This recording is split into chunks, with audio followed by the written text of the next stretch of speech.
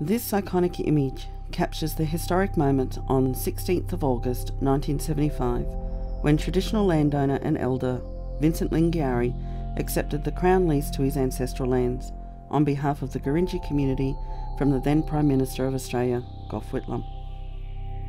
This historic act was forged through the symbolic pouring of a handful of soil with the words, "Vincent Lingiari, I solemnly hand to you these deeds as proof, in Australian law, that these lands belong to the Gurindji people, and I put into your hands part of the earth itself as a sign that this land will be the possession of you and your children forever."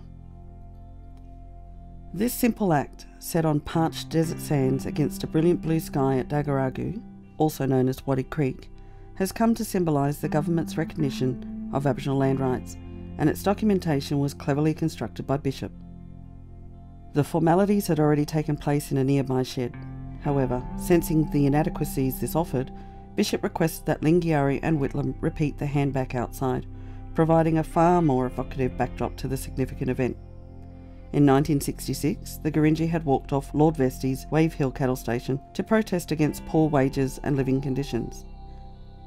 Now a famous part of Australian history, this strike also sought the return of the Gurindji's ancestral lands, and this was the first such case recognised by Australian law.